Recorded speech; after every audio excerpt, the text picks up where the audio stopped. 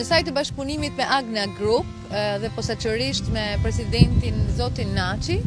është siguruar mundësia e rikonstruksionit të qendrës rezidenciale dhe ditore për fëmijët 0-5 vjeç në Shkodër.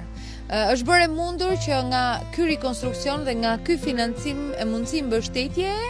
të kryhen punime të qëndësishme që lidhen vetëm me shërbimin, por edhe me ambientet e rritjes së fëmijëve, të edukimit të tyre, të shërbimit të fjetoreve, të kuzhinës, të aspekteve të lojës këtu në sistemimin e oborrit dhe nga ana tjetër sigurimi i ndërtesës për ato nevoja që ka pasur për lagështirën, lyerjet dhe shtrimet përkatëse, të domosdoshme për të pasur një ambient më të përshtatshëm për shërbimin në Shkodër. Unë dua të falenderoj me zemër të gjithë ata që e kanë bërë të mundur,